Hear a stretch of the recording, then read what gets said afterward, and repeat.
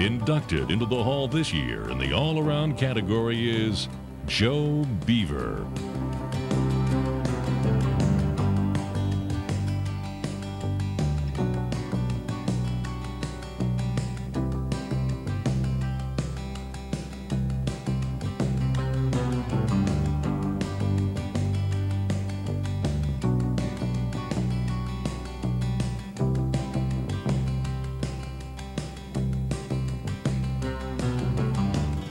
Joe Beaver began his calf roping career at age 5, when he rode a Shetland pony and chased after goats.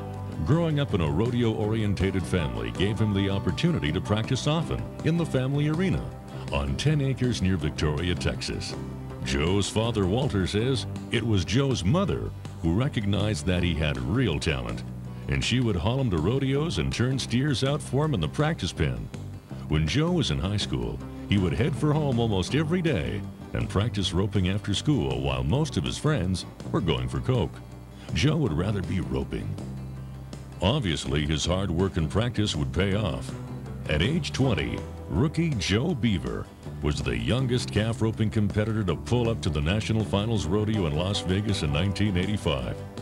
He had started his professional career with a big bang when he roped and tied a calf in 7.6 seconds at the start of the year in Denver, setting a new arena record. The wins continued to roll on from there. He maintained a spot on the top 5 throughout the year, and being the PRCA's only first-year member to qualify for the NFR gave Beaver the coveted Resistol Award of Rookie of the Year. His first year didn't end there, though. On his first run at the NFR, Joe Beaver roped his calf in 9.4 seconds to win the round. 9 days later, he closed out the rodeo with another win, this time in 7.9 seconds.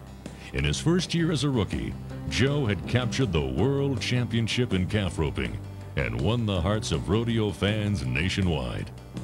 Joe would go on to win 4 more World Calf Roping Championships, 1987, 1988, 1992, and 1993. He placed second in 1994. Then, in 1995 and 96, he won the top of it all. He was crowned World Champion All-Around Cowboy in those 2 years.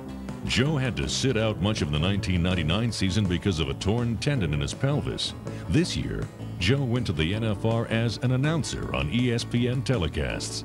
Who else but Joe Beaver, the kid who had now become a rodeo legend himself, to help with the rodeo telecast. Starting the year of 2000 was hard. Joe had been working to regain his strength and stability. He began to do more team roping, and by the time the NFR rolled around, he had qualified for both calf roping and team roping. Written off by many in rodeo and the media, Joe came in at a distant 12th place in the all-around category. With a rock-steady performance in calf roping and a brilliant performance in team roping, he won $123,356, an NFR Best. And of all things, he had once again won the 2000 World Champion All-Around Cowboy. I think it's because I came from so far behind, Beaver said. They didn't even count me with a chance. When you don't count a guy with a chance, it makes him fight real hard. Maybe that's why some of us call Thomas and Mack Center in Las Vegas, Nevada, the house that Joe built. And to many in the rodeo business, he's known as Smokin' Joe Beaver.